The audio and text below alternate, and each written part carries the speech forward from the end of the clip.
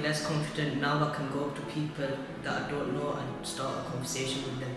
I've been going through a lot of like rough things from school, from college, and they just like kind of helped me like work through it and just become a better person in general.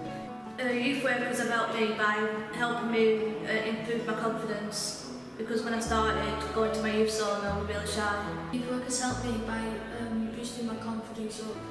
To the side of like getting on with my education and keeping my head down and just focusing and being a positive person. They're always there for me to talk to when I've got problems, either in the youth zone or in my personal life. A youth worker helped me through my anger problems.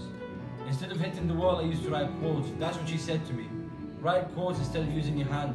Use your mouth and brain instead of using your fist.